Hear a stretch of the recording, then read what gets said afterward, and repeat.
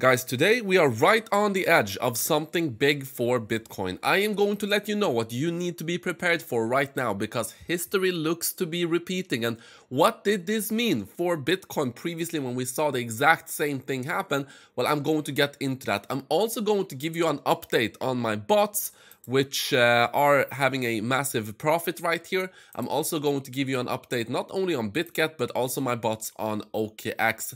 Also, I will let you know my next move, my next strategy for the same kind of profit. So make sure to stick around for that, guys. Important stuff to talk about today. So welcome back, everybody. My name is Chris, bringing you cryptocurrency videos every day, teaching you how to make money in this market.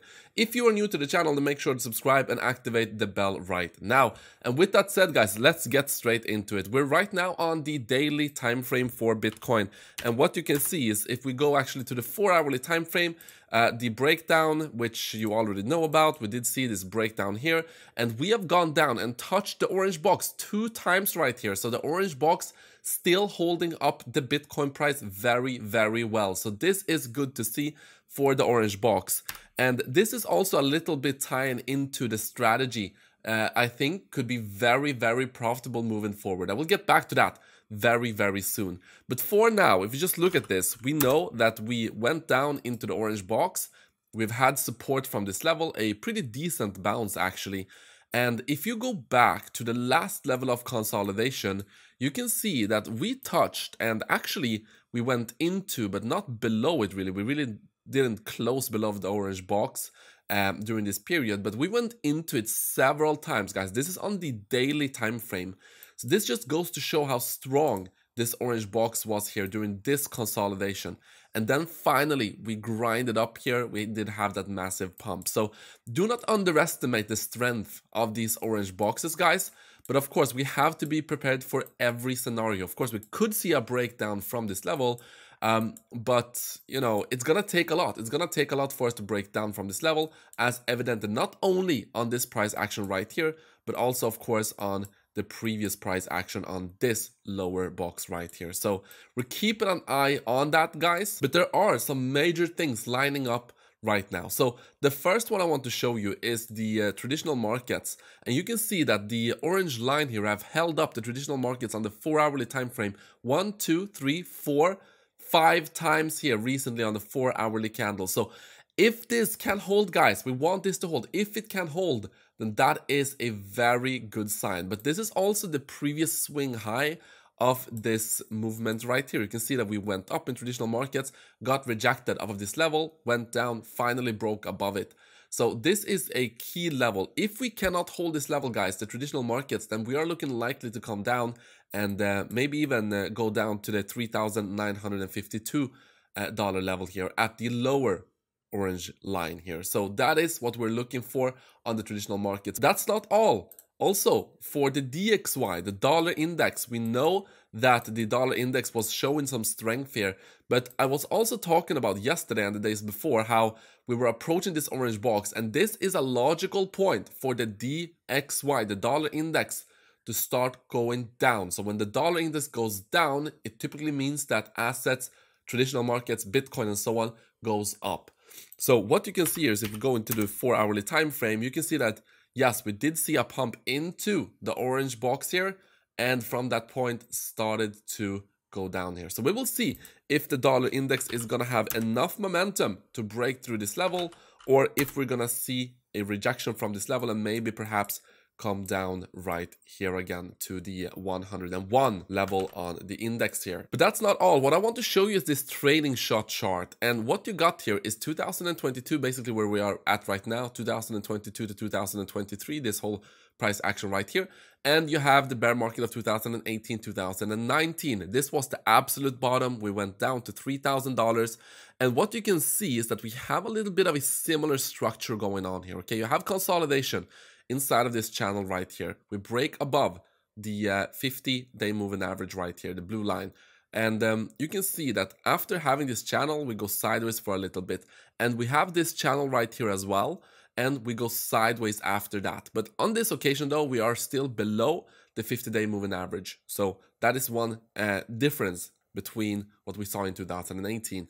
You have this peak in the RSI, this local peak. You also have this local peak in 2018, 2019 here.